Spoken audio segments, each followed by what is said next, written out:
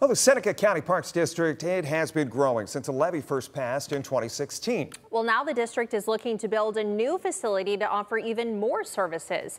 John Monk has details on how you can get involved.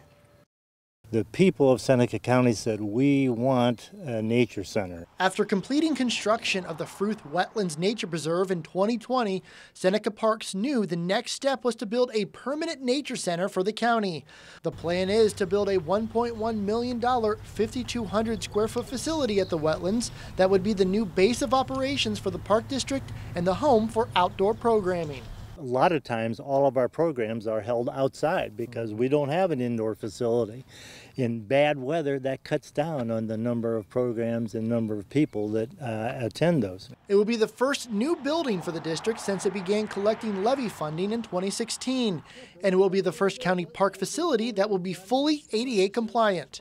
This is our first heated and air-conditioned facility in the park district, and very exciting, flush restrooms. It's our first facility with those. Half of the $1.1 million is already confirmed from grants and corporation funding.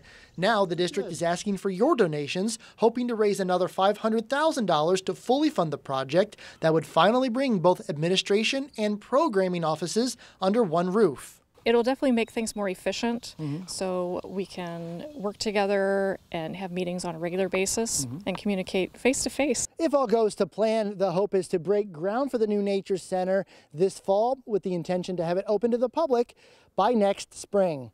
Reporting from Seneca County, I'm John Monk, WTOL 11.